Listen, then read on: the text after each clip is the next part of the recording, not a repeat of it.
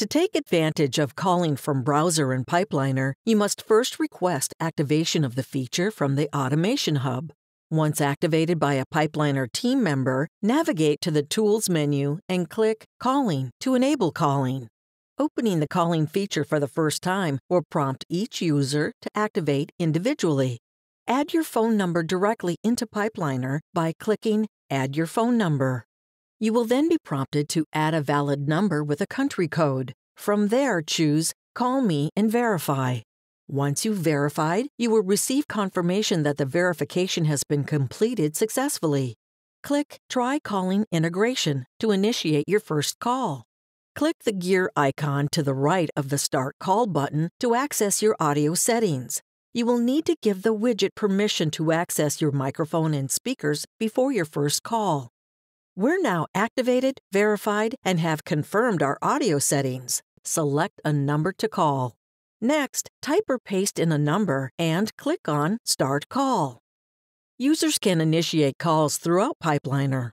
Clicking on any phone number saved in Pipeliner and selecting Call from Browser will initiate a phone call. It's that easy.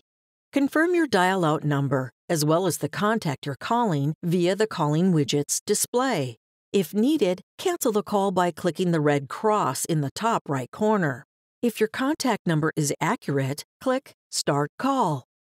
The widget's display will now change to ringing, and you will have a red Hang Up option to end the call at any point.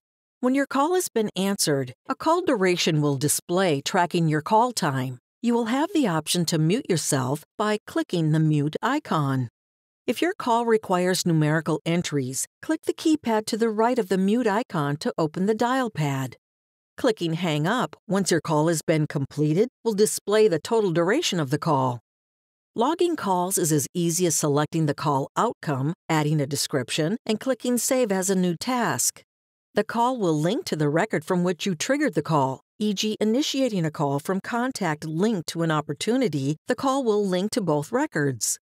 If you would like to add more details about your completed call, click Edit Task to open the default activity form. When it comes to creating calling reports in Pipeliner, you can now utilize Call Outcome to filter by the various options, as well as call duration displaying each logged call's length. It's worth noting that you can modify the available outcome options via the Administration module. Pipeliner admins can track the total duration of calls made, as well as call credit availability by navigating to the calling application in the Automation Hub and clicking Configure to display the usage overview. From here, subscription admins can click Buy Calling Credit to add additional credits to the subscription. That's the Calling from Browsing feature in Pipeliner.